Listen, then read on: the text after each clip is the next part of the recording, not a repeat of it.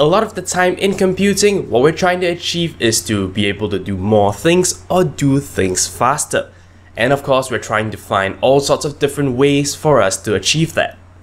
One method that has been in use and has been getting more and more popular these days is to actually accelerate doing tasks using the GPU of a computer.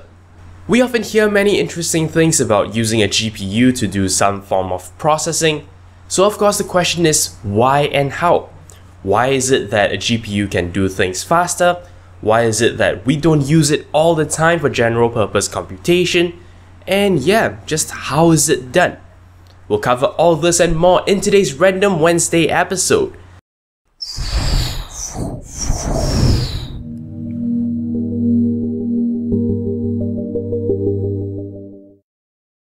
Hello and welcome back to another Random Wednesday episode.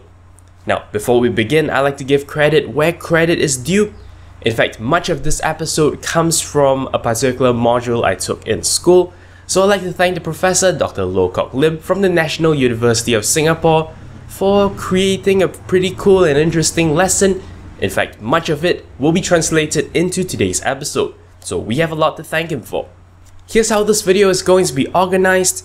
In order to understand how we can actually use a GPU, that is the graphics processing unit of your computer, to speed up general purpose computation, we first need to understand how it does its actual job, and that is to actually render out graphics. Once we understand that, we can move on to take a look at some basic ways of harnessing its power to do general purpose computation. Once we're done with that, we can move on to wrap up the episode. We'll talk a little bit about what are some of the more modern improvements to doing general purpose computation on a GPU, and we'll also take a look at why it's not used all the time. So yeah, that's going to be the rough flow of things. Without further ado, let us jump into the first part. So first of all, what is the purpose of a GPU? You see, when it comes to rendering 3D graphics, there is actually quite a lot of work to do. It's not particularly hard work, but there's a lot of it. Here's what I mean. Now, when you want to draw a 3D object on screen, what you pass to your computer are actually a bunch of vertices. These vertices basically come together to form a mesh, and this mesh is a representation of your 3D object. The positions of all the vertices are given in what is known as the world space. That is, there is some origin somewhere, and all the vertices will have an X, Y, and Z coordinate relative to that origin. The task of your computer when it comes to rendering out this 3D object is to convert all these coordinates to the coordinates that will actually appear on your screen. Then it needs to fill in all the pixels that exist between these mapped vertices.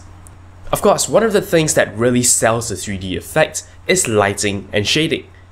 This is what we call lighting computation, and is something that needs to be done as well to create your final 3D rendered image.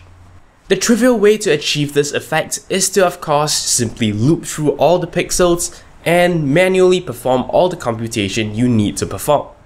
That of course takes a long time because there are many pixels, especially on today's high resolution screens. So instead, a better solution needs to be found. And that exists in our graphics cards of today. The reason why a GPU is often used in real-time graphics rendering is because it's able to do a lot at once in parallel. So yeah, that's basically how graphics works on a GPU and why a GPU can actually render your graphics very quickly. But here's the deal. One of the more recent developments in graphics cards terms is the ability for you to program certain stages of computation that is actually performed on your graphics card. I say it's recent, but it's not that recent, it's relatively recent, but at any rate, you're able to change up how your graphic card performs certain actions.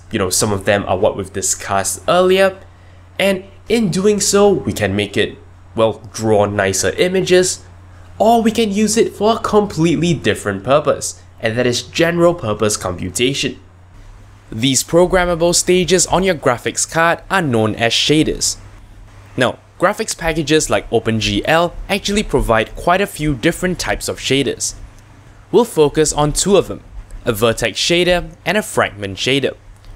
Without going into too much detail, the former is what converts coordinates from world space to screen space, and is invoked once per vertex. Once we know where every vertex lies on screen, we know the areas they fill as well. From there, fragment shaders are invoked to fill up these areas, one invocation per pixel. As you can imagine, this is where things get interesting because, well, there are many pixels on screen, and that means there are many parallel fragment shader invocations. That is precisely what makes graphics rendering very fast, and that is precisely what we're going to take advantage of if we want to do general purpose computation. But how?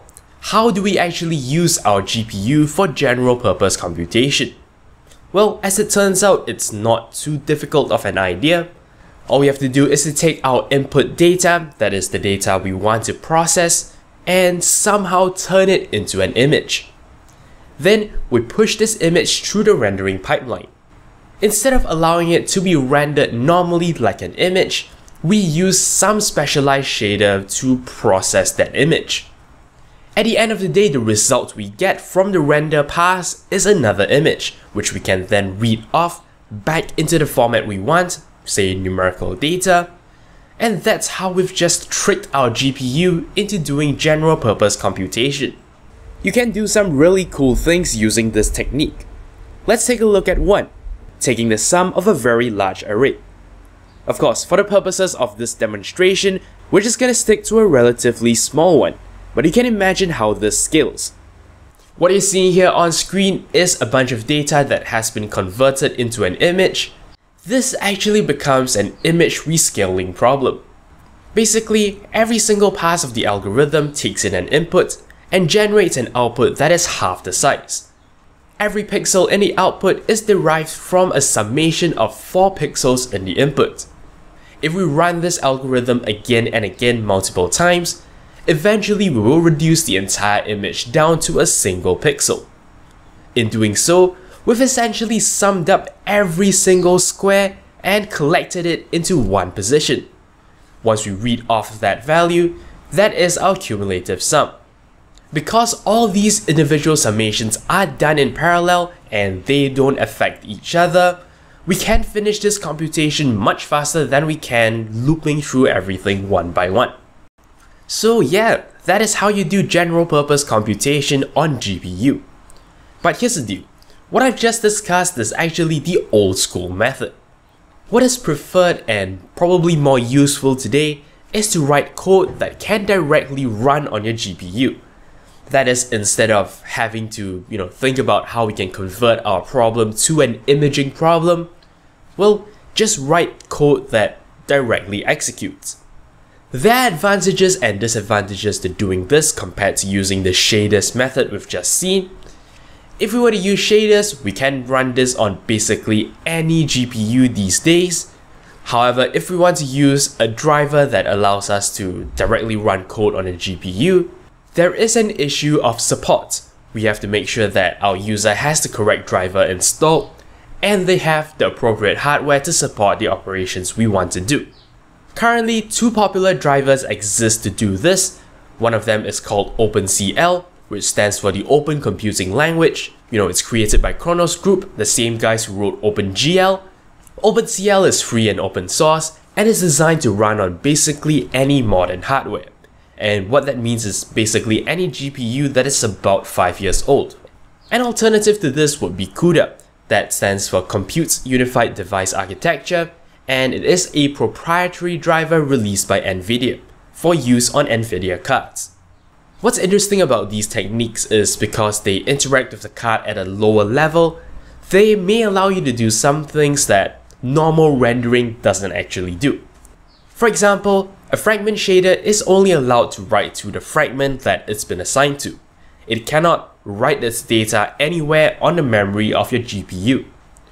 When it comes to using something like CUDA, you don't have this sort of limitation. You can write to anywhere you want, and that could make certain operations much simpler. One example of this is searching. Now, when we normally search through an array, what we have to do is we have to loop through every element in the array until we find what we want to look for. Of course, if it's sorted, you can do binary search, but That's another story.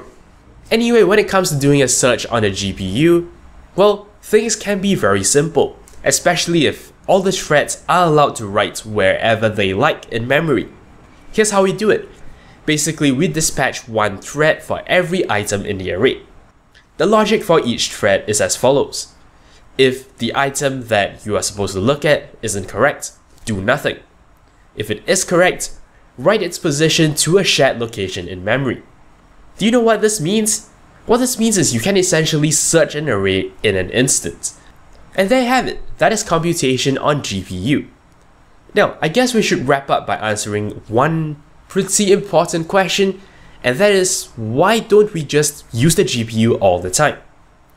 Well, the truth is, the cores on a GPU, while many, are not really optimized to perform a large string of tasks at a time. Your CPU is better at that. Your CPU can do very complex operations, it even does certain operations out of order because it knows doing that will be faster. Another possible bottleneck for a GPU is of course bandwidth, and that is you still have to transmit all your data to a GPU, let it do its processing, and then read it back. So yeah, what this means of course is that both these components have their parts to play. Neither one of them will subsume the other anytime in the near future. So yeah, hopefully that answers the question of why don't we just use our GPUs all the time. Anyway, that's about all there is for this video. It has run a little bit too long, so let's wrap it up here. Thank you very much for watching. I hope you learned something new and different about the GPU in your computer. Until next time, you're watching 0612 TV. Thank you very much for watching. If you liked this video, consider checking out the rest of my work on my channel. Alternatively, you may be interested in a playlist of my earlier work on computing and computer science topics. If you'd like to show me some monetary support, I am on Patreon. You can find a link to my campaign in the video description. Of course, you can simply like this video or leave a comment. I'll be sure to respond as soon as I can. To keep in touch with my future uploads, do subscribe to this channel. And for even more updates, check out the official Twitter account for this channel at 0612TV. Thank you for your support.